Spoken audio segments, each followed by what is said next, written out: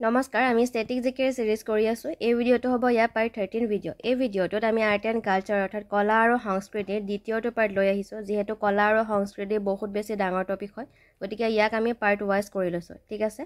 প্ৰথম part already আমি discuss কৰিছো যদিহে চোৱা নাই আপোনালোকে চাই ল'ব কাৰণ আৰ্ট এণ্ড কালচাৰ বহুত এটা ইম্পৰ্টেণ্ট টপিক হয়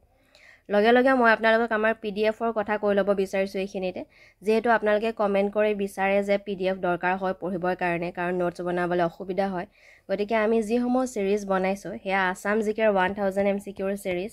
আসাম জিকেৰ 1000 MCQৰ সিৰিজ লগতে ইণ্ডিয়ান হিষ্ট্ৰীৰ 1000 MCQৰ সিৰিজৰ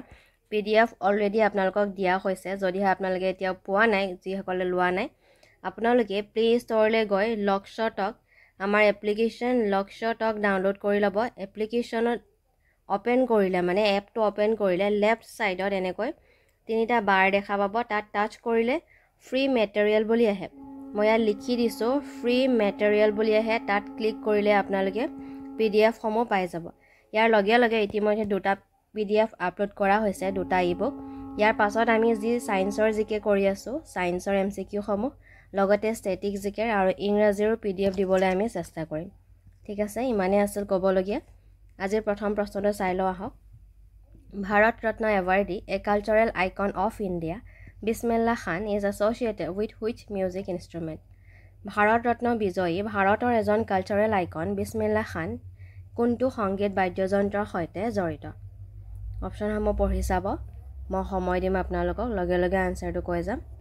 আৰু ইয়াৰ শুদ্ধ উত্তৰটো হ'ব বিছমিল্লা খান ৱাজ আ ফেমাছ শেহনাই প্লেয়াৰ গতিকে আমাৰ আনসাৰটো অপশ্যন নম্বৰ চি শেহনাই হ'ব কাৰেক্ট আনসাৰ আৰু তেখেতে 2001 চনত মনত ৰাখিব 2001 চনত ভাৰত ৰত্ন বঁটা লাভ কৰিছে ভাৰত ৰত্ন বঁটা লাভ কৰিছিল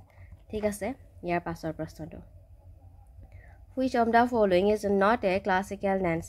নিম্নলিখিত কোনটো এটা শাস্ত্ৰীয় নৃত্য নহয় এটো থাকি গৈছে শাস্ত্ৰীয় নৃত্য নহয় বুলি সুধিছে এই বিষয়ে আমি লাষ্ট ভিডিঅ'টোত ডিসকাস কৰিছো যে শাস্ত্ৰীয় নৃত্য কোন কোন কি হয় ঠিক আছে নিশ্চয়কৈ আপোনালোকৰ মনত আছে অপশ্যনসমূহ চাই ল'ব দিয়া আছে কথক হৈছে এটা ক্লাসিক্যাল ডান্স হয় আৰু কথক হৈছে উত্তৰ প্ৰদেশৰ আপোনালোকে ক্লাসিক্যাল ডান্স সমূহ কোন কোন ৰাজ্যৰ হয় হে মনত ৰাখিব ওড়িশী দিয়া আছে ওড়িশী হৈছে ওড়িশাৰ তাৰ কোনো মনত ৰাখিবলৈ দৰকাৰ নাই ইয়াৰ নামতে আমি গম পাম ওড়িশাৰ হয় বাকি কুচিপুড়ি হৈছে অন্ধ্ৰ প্ৰদেশৰ এটা ক্লাসিক্যাল ডান্স আৰু অপশ্যন নম্বৰ ডি যি আছে গাৰৱাটো ক্লাসিক্যাল ডান্স নহয় গতিকে আমাৰ আনসাৰটো হ'ব অপশ্যন নম্বৰ ডি গাৰৱা ঠিক আছে ইয়াৰ পাছৰ প্ৰশ্নটো Which one of the following was introduced with the coming of British art in India during the colonial period? ঔপনিৱেশিক যুগত ব্ৰিটিছ কলাৰ আগমনৰ লগতে নিম্নলিখিত কোনটোৰ আৰম্ভণি ঘটিছিল অপশ্যন পঢ়ি চাব আৰু ব্ৰিটিছ আৰ্টৰ লগে লগে ভাৰতত অইল পেইণ্টিঙৰ আৰম্ভণি ঘটিছিল ইয়াৰ পাছৰ প্ৰশ্নটো বৃহদেশ্বৰ temple is located in which state বৃহদেশ্বৰ মন্দিৰ কোনখন ৰাজ্যত অৱস্থিত ৰাজ্যসমূহৰ নাম দিয়া হৈছে চাব আৰু শুদ্ধ উত্তৰটো হৈছে বৃহদেশ্বৰ মন্দিৰ তামিলনাডুত অৱস্থিত ইয়াৰ পাছৰ প্ৰশ্নটো পঢ়ি চাব which Indian art form is practiced in the Mithila region of Bihar and Nepal কোনটো ভাৰতীয় কলা হয় নেপাল আৰু বিহাৰৰ মিথিলা ৰিজনত চৰ্চা কৰা হয় অপশ্যনসমূহ পঢ়ি চাব আৰু ইয়াৰ শুদ্ধ উত্তৰটো হৈছে অপশ্যন নম্বৰ সি মধুবনী পেইণ্টিং সমূহ এই ৰিজনত চৰ্চা কৰা হয় ইয়াৰ পাছৰ প্ৰশ্নটো What is the total number of classical languages in India ভাৰতৰ মুঠ শাস্ত্ৰীয় ভাষা কিমান আগৰ ভিডিঅ'টোত আমি পঢ়িছো গতিকে মই ভাবিছো যে আপোনালোকৰ সকলোৱে শুদ্ধ উত্তৰটো পাৰিব আগৰ ভিডিঅ'টো মেনশ্যন কৰিছো আৰু ক্লাসিক্যাল ল্যাঙ্গুয়েজেস হৈছে ভাৰতৰ টোটাল 6টা অপশ্যন নম্বৰ ডি 6 হ'ব শুদ্ধ উত্তৰ আৰু কি হয় আমি অলৰেডি ডিসকাস কৰিছো প্ৰথম ভিডিঅ'টোত এবাৰ আপোনালোকে চাই ল'ব যদি এতিয়া মনত পৰা নাই ঠিক আছে পাছৰ প্ৰশ্নটো Boat race is the part of which festival boat race কোন উৎসৱৰ এটা অংশ হয় আৰু শুদ্ধ উত্তৰটো হৈছে boat race অনাম ফেষ্টিভেলৰ এটা অংশ হয় আৰু অনাম হৈছে এটা হাৰ্ভেষ্ট ফেষ্টিভেল অফ কেৰালা অনাম কেৰালাৰ এটা হাৰ্ভেষ্ট ফেষ্টিভেল হয় ঠিক আছে আৰু এই অনাম উৎসৱত boat race কণ্ডাক্ট কৰা হয় ইয়াৰ পাছৰ প্ৰশ্নটো Which god is worshipped in Chhath Puja, that is very important festival of Uttar Pradesh, Jharkhand and Bihar. Uttar Pradesh, Jharkhand আৰু বিহাৰৰ এটা গুৰুত্বপূৰ্ণ উৎসৱ ছঠ পূজাত কোনজন ভগৱানক পূজা অৰ্চনা কৰা হয়? অপশ্যনসমূহ পঢ়ি চাব। ছঠ পূজাৰ বিষয়ে আমি সকলোৱে শুনিছোঁ। এতিয়া সুধিছে যে ছঠ পূজাত কোনজন ভগৱানক পূজা অৰ্চনা কৰা হয়, আৰু কাৰেক্ট আনচাৰটো হ'ব অপশ্যন নম্বৰ এ চান, সূৰ্য দেৱতাক পূজা কৰা হয়। পাছৰ প্ৰশ্নটো, In which state of India is the Gol Gumbaj situated? Option পঢ়ি চাব আৰু কাৰেক্ট আনচাৰটো হৈছে গোল গুম্বজ আছে কৰ্ণাটকৰ বিজাপুৰত। অপশ্যন নম্বৰ বি, কৰ্ণাটক হ'ব কাৰেক্ট আনচাৰ। আৰু এয়া হৈছে আমি আগৰ হিষ্ট্ৰী পাৰ্টত পঢ়িছোঁ যে এয়া গোল গুম্বজ হৈছে মহম্মদ আদিল শ্বাহৰ মিউজিয়াম। পাছৰ প্ৰশ্নটো, Who made the world famous painting Mona Lisa? বিশ্ববিখ্যাত মনালিসা পেইণ্টিং কোনে কৰিছিল? আৰু শুদ্ধ উত্তৰটো হ'ব মনালিসা পেইণ্টিংখন ইটালিয়ান আৰ্টিষ্ট লিঅ'নাৰ্ডো ডা ভিঞ্চিয়ে কৰিছিল। অপশ্যন নম্বৰ চি হ'ব লিঅ'নাৰ্ডো শুদ্ধ উত্তৰ। পাছৰ প্ৰশ্নটো, In which of the following dialect did Kabir not write his book? নিম্নলিখিত কোনটো ভাষাত কবিৰে তেওঁৰ সৃষ্টিৰাজি ৰচনা কৰা নাছিল? অপশ্যন পঢ়ি চাব। কবিৰ আছিল এজন ফেমাছ ইণ্ডিয়ান পইট, আৰু তেখেতে আৱাদী, ভোজপুৰী, ব্ৰিজ ভাষা এই কেইটা ভাষাতে তেখেতৰ সৃষ্টিৰাজি ৰচনা কৰিছিল। অপশ্যন নম্বৰ ডি যি আছে মেইথিলি ভাষাত তেখেতে ৰচনা কৰা নাছিল। চ' আমাৰ এনচাৰটো হ'ব অপশ্যন নম্বৰ ডি, মেইথিলি। পাছৰ প্ৰশ্নটো, In which of the following state Hampi dance festival is celebrated? Hampi dance festival নৃত্য উৎসৱ কোন ৰাজ্যত পালন কৰা হয়? শুদ্ধ উত্তৰটো হৈছে কৰ্ণাটক। পাছৰ প্ৰশ্নটো, Who among the following musicians who lived between 1253 AD and 1325 AD was traditionally considered as the inventor of tabla and sitar? 1253 AD আৰু 1325 AD সময়ছোৱাৰ নিম্নলিখিত কোনজন সংগীতজ্ঞক তবলা আৰু চিটাৰৰ আৱিষ্কাৰক বুলি গণ্য কৰা হয়? অপশ্যন পঢ়ি চাব। কোনজন সংগীতজ্ঞক তবলা আৰু চিটাৰৰ আৱিষ্কাৰক বুলি গণ্য কৰা হয়? আৰু শুদ্ধ উত্তৰটো হৈ যাব অপশ্যন নম্বৰ ডি, আমিৰ খুচৰ। পাছৰ প্ৰশ্নটো, Where is National Center for Performing Arts situated? আৰু শুদ্ধ উত্তৰটো হৈছে national centre for performing arts আছে মুম্বাই। পাছৰ প্ৰশ্নটো 403 number, Who is known as father of modern dance in India? ভাৰতত মডাৰ্ণ ডান্স আধুনিক নৃত্যৰ জনক বুলি কাক জনা যায়? ইম্পৰ্টেণ্ট প্ৰশ্ন হয়, আৰু কাৰেক্ট আনচাৰটো হৈছে option number D, Uday Shankar. তেখেতক father of modern dance in India বুলি জনা যায়। দাণ্ডিয়া ৰাজ is a folk dance of দেশ। দাণ্ডিয়া ৰাজ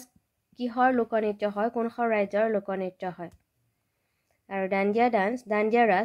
ৰাজ অৰিজিনেট হৈছিল গুজৰাট, গতিকে অপশ্যন নম্বৰ বি, গুজৰাটৰ লোকনৃত্য এইটো হ'ব শুদ্ধ উত্তৰ। আৰু বিশেষকৈ ইয়াক পাৰফৰ্ম কৰা হয় নৱৰাত্ৰি ফেষ্টিভেলত। ইয়াৰ পাছৰ প্ৰশ্নটো 405, Which Indian state is associated with the classical dance form Bharatanatyam? কোনখন ভাৰতীয় ৰাজ্য শাস্ত্ৰীয় নৃত্য ভাৰতনাট্যমৰ সৈতে জড়িত? অপশ্যন পঢ়ি চাব। আগৰ ভিডিঅ'তে আমি পাইছোঁ যে ভাৰতনাট্যম হৈছে one of the classical dance, আৰু ই কোনখন ৰাজ্যৰ সৈতে জড়িত? আৰু কাৰেক্ট আনচাৰটো হ'ব ভাৰতনাট্যমৰ অৰিজিনেট হৈছিল তামিলনাডু। অপশ্যন নম্বৰ এ তামিলনাডুৰ সৈতে জড়িত। আমাৰ অপশ্যন নম্বৰ এ হৈ যাব কাৰেক্ট আনচাৰ।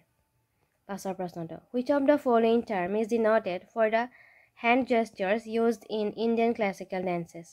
নিম্নলিখিত কোনটো টাৰ্মে ভাৰতীয় শাস্ত্ৰীয় নৃত্যত ব্যৱহাৰ কৰা হাতৰ ভংগীসমূহক সূচায়? অপশ্যন পঢ়ি চাব যে ভাৰতীয় শাস্ত্ৰীয় নৃত্যত যিবিলাক হাতৰ ভংগীমা ব্যৱহাৰ কৰা হয় বা ভংগীমা কৰা হয় নৃত্য কৰোঁতে, সেইসমূহক কোনটো টাৰ্মে সূচায় বুলি কৈছে? অপশ্যনসমূহ পঢ়ি চাব। আৰু সকলোবিলাক হাতৰ ভংগীমা বা হাতৰ ভংগীৰে এটা চিম্বলিক ভেলিউ থাকে আৰু প্ৰিচাইজ তাৰ মিনিং থাকে, অৰ্থ থাকে, আৰু ইয়াক অপশ্যন নম্বৰ চি মুদ্ৰা বুলি ডিন'ট কৰা সূচোৱা হয়। পাছৰ প্ৰশ্নটো, ডেছ was N এক্সপনেণ্ট of Kathak dance in India. ডেছ ভাৰতৰ কথক নৃত্যৰ এজন প্ৰদৰ্শক আছিল। অপশ্যনসমূহ পঢ়ি চাব। অপশ্যনসমূহৰ ভিতৰত কোনজন কথক নৃত্যৰ লগত জড়িত হয়? আৰু শুদ্ধ উত্তৰটো হৈ যাব অপশ্যন নম্বৰ বি, পণ্ডিত বিৰজু মহাৰাজ। এইটো বহুত বেছি ইম্পৰ্টেণ্ট হয়, মনত ৰাখিব। তেখেত আছিল এজন কথক নৃত্যৰ প্ৰদৰ্শক ঠিক আছে আৰু এই কথক নৃত্য ক'ত অৰিজিনেট হৈছিল আমাৰ নেক্সট কুৱেশ্যনটো ডিছকাছ কৰিম পাছৰ প্ৰশ্নটো From which of the following places Kathak dance form is originated? Kathak নৃত্য কোন ঠাইত উৎপত্তি হৈছে অপচন পঢ়ি চাও মই কিছু সময় ৰৈ দিছো আৰু ক্লাসিক্যাল ডান্সসমূহ কোন ৰাজ্যৰ হয় বহুত বেছি ইম্পৰ্টেন্ট হয় হে আমি মনত ৰাখিব লাগিব আৰু কথক নৃত্য হৈছে উত্তৰ প্ৰদেশত অৰিজিনেট হৈছে ইয়াৰ পাছৰ প্ৰশ্নটো Which of the following dances is the last dance recognized as classical dance? নিম্নলিখিত কোনটো শাস্ত্ৰীয় নৃত্য হিচাপে স্বীকৃতি কৰা লাষ্ট নৃত্য হয় অপচন পঢ়ি চাব আমি যিকেইটা শাস্ত্ৰীয় নৃত্য পাইছো সেই সময়ৰ ভিতৰত লাষ্টলি একেবাৰে শেষক কাক স্বীকৃতি প্ৰদান কৰা হৈছে আৰু শুদ্ধ উত্তৰটো হ'ব অপচনসমূহৰ ভিতৰত অপচন নম্বৰ ডি সত্ৰীয়া যি আমাৰ অসমৰ হয় সত্ৰীয়া নৃত্যক লাষ্টলি ক্লাসিক্যাল ডান্স হিচাপে ৰিকগনাইজ কৰা হৈছে আৰু কিমান চনত বহুত বেছি ইম্পৰ্টেন্ট হয় 2000 চনত আৰু কোনে কৰিছে মোক এবাৰ কওক কোনে স্বীকৃতি প্ৰদান কৰে শাস্ত্ৰীয় নৃত্য হিচাপে সংগীত নাটক একাডেমীয়ে মই লিখি দিছো সংগীত নাটক একাডেমীয়ে ঠিক আছে আৰু সত্ৰীয়া নৃত্য 2000 চনত ৰিকগনাইজ কৰা হৈছে বহুত বেছি ইম্পৰ্টেন্ট হয় পুনৰবাৰ কৈছো মনত ৰাখিব পাছৰ প্ৰশ্নটো Natyanjali dance festival pays tribute to which deity Natyanjali dance ফেষ্টিভেলে কোন দেৱতাক শ্ৰদ্ধাঞ্জলি যচা হয় আৰু শুদ্ধ উত্তৰটো হ'ব লৰ্ড শিৱা পাছৰ প্ৰশ্নটো which of the following dance form Sitara Devi is related to Sitara Devi নিম্নলিখিত কোনটো নৃত্য শৈলীৰ সৈতে জড়িত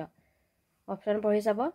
কিছু নৃত্য শৈলীৰ সৈতে ডান্স ফৰ্মৰ সৈতে বহুত বেছি ইম্পৰ্টেন্ট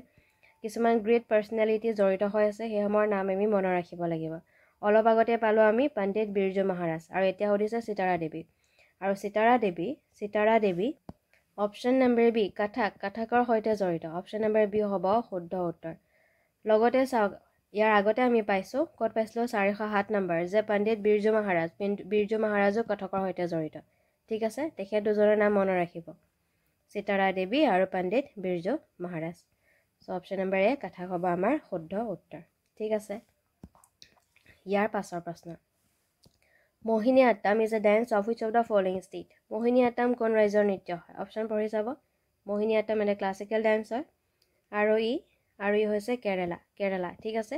কেৰালাৰ আমি দুটা ক্লাসিক্যাল ডান্স পাওঁ ফাৰ্স্ট ওয়ান হৈছে এতিয়া আমি পঢ়িলো মোহিনীআট্টম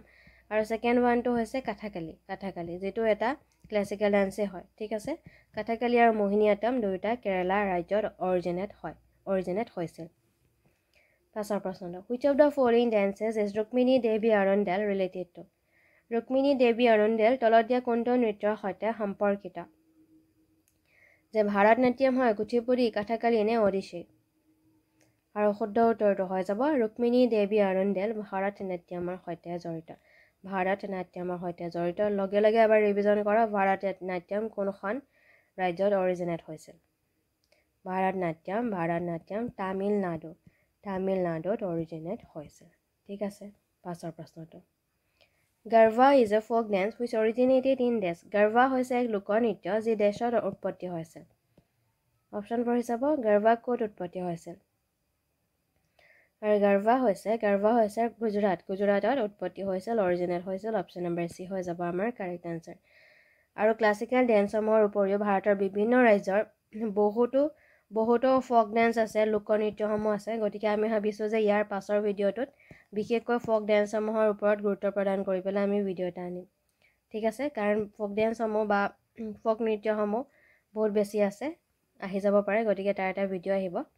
ইয়াৰ পাছৰ এতিয়া আহিব 415 number Who among the following performed Manipuri dance in Shantiniketan and brought back its fame নিম্নলিখিত কোনে শান্তিনিকেতনৰ মণিপুৰী নৃত্য প্ৰদৰ্শন কৰিছিল আৰু ইয়াৰ খ্যাতি ঘূৰাই আনিছিল অপচনসমূহ পঢ়ি চাব মণিপুৰী নৃত্য হৈছে one of the classical dances of India আমি ইতিমধ্যে 8টা ক্লাসিক্যাল ডান্সৰ বিষয় পাইছো আৰু ইয়াৰে ভিতৰত মণিপুৰী নৃত্য হৈছে এটা অন্যতম যাক সংগীত নাটক একাডেমীয়ে স্বীকৃতি প্ৰদান কৰিছে ঠিক আছে আৰু ইয়াক অপচনসমূহ পঢ়ি চাব ইয়া শান্তিনিকেতনত কোনে প্ৰদৰ্শন কৰিছিল বুলি সুধিছে আৰু চাব ইয়াত ৰবীন্দ্ৰনাথ টেগৰে শান্তিনিকেতনত এটা স্মল স্কুল এষ্টাব্লিছ কৰিছিল আৰু 1919 চনত ৰবীন্দ্ৰনাথ টেগৰে ডিসাইড কৰিছিল যে তেখেতৰ এই স্কুল শান্তি নিকেতনৰ মণিপুৰী ডেন্স ইনক্লুড কৰাৰ বিষয়ে তেখেতে ডিচাইড কৰিছিল আৰু সেইবাবে তেখেতে ত্ৰিপুৰাৰ কিঙক ৰিকুৱেষ্ট কৰিছিল এজন ডান্স টিচাৰ পঠিয়াই দিবলৈ আৰু সেই মৰ্মে এজন ডান্স টিচাৰ তেখেতৰ নামটো হৈছে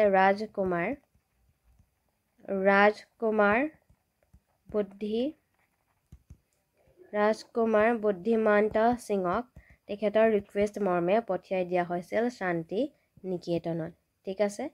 লগে লগে তেখেতসকলক আন এজন ডেন্স টিচাৰ আছিল নীলেশ্বৰ